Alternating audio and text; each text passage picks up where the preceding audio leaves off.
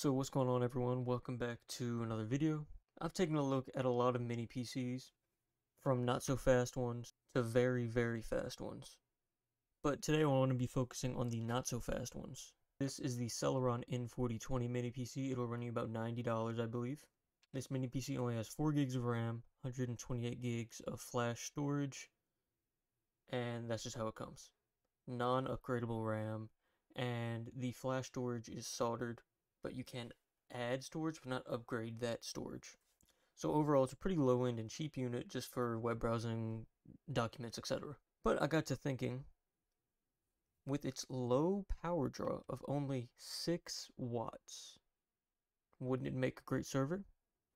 Whether you're trying to run a media server with all your files on it and stuff, or a game server, I got to thinking about it. This thing only has 2 cores, so for a media server with files, it probably wouldn't be that great.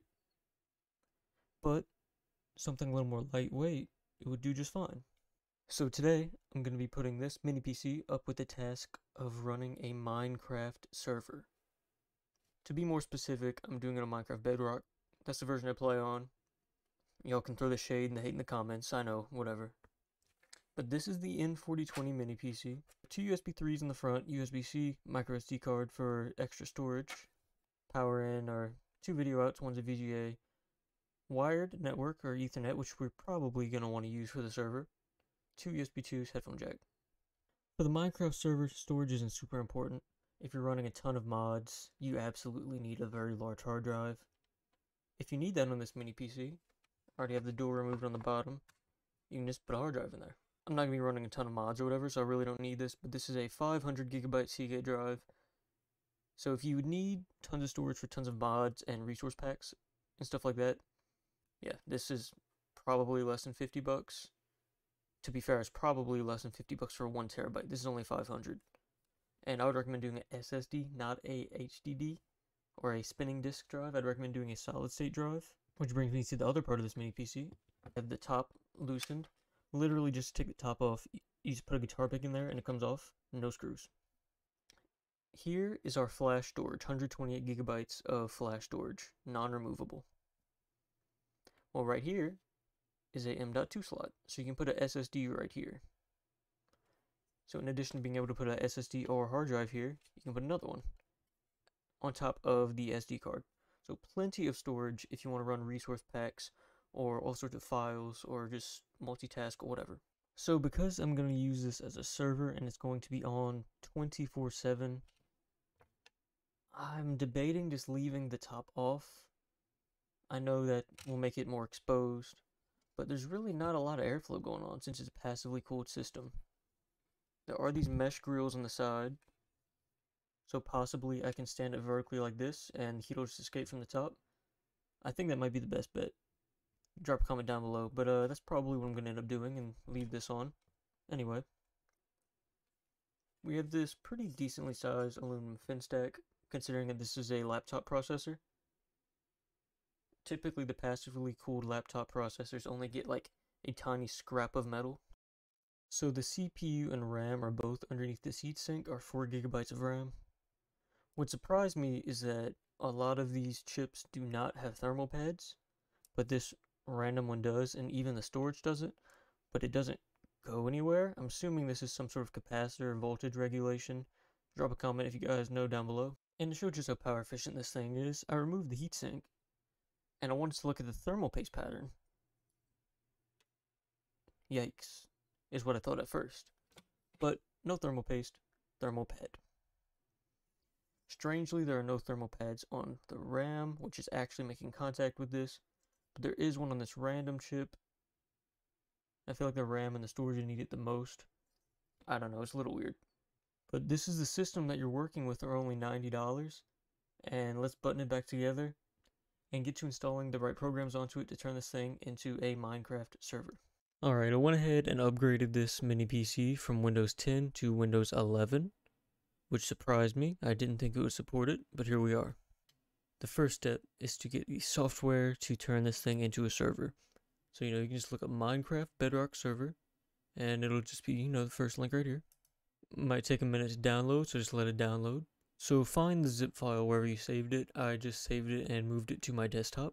and then you have to be sure to extract it. Alright, so here's our extracted file. It took a very long time, but just let it take its time. It's a 2-core processor. So this is what is in the unzipped folder. There's all these different things from behavior packs and configuration and all that other stuff, but what we're after is just the exe file. So immediately I'm getting errors saying that some .dll things are missing.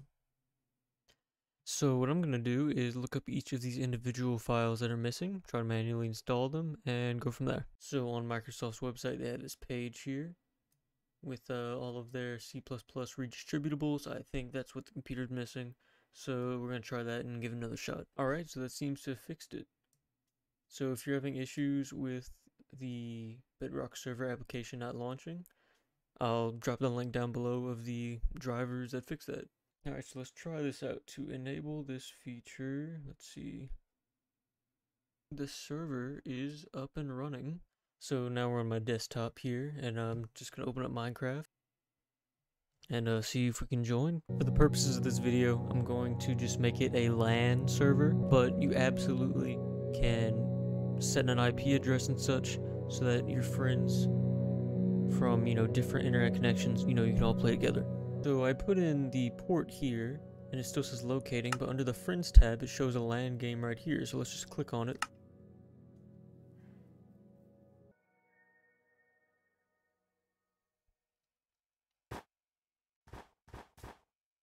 Alright, so we are connected to the mini PC Minecraft server. So I'm not entirely sure if there's anything in here to check ping or whatever. I'm not too sure. We are in fact on the server. I was trying to look for something just at bedrock level, but so a little bit of lag when replacing blocks and stuff, but really minimal. I see that's lagging a little bit, but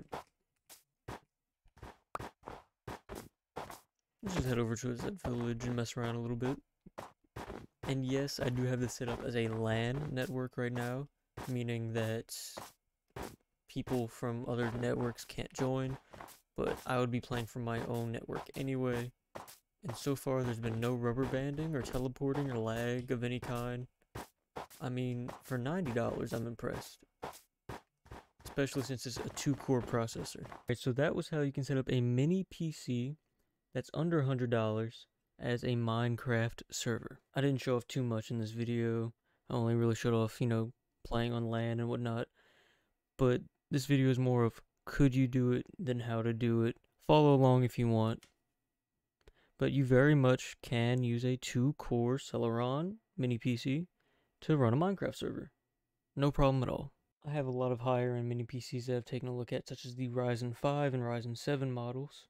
This is the main board of the A9-9400 model, which is also a cheap, low-tier budget mini PC, about $100. This one was a pretty good competitor because of its SSD support. It comes with a SSD that's the boot drive, unlike this one, where Windows installed on the flash storage that's soldered to the board, and you can add a SSD.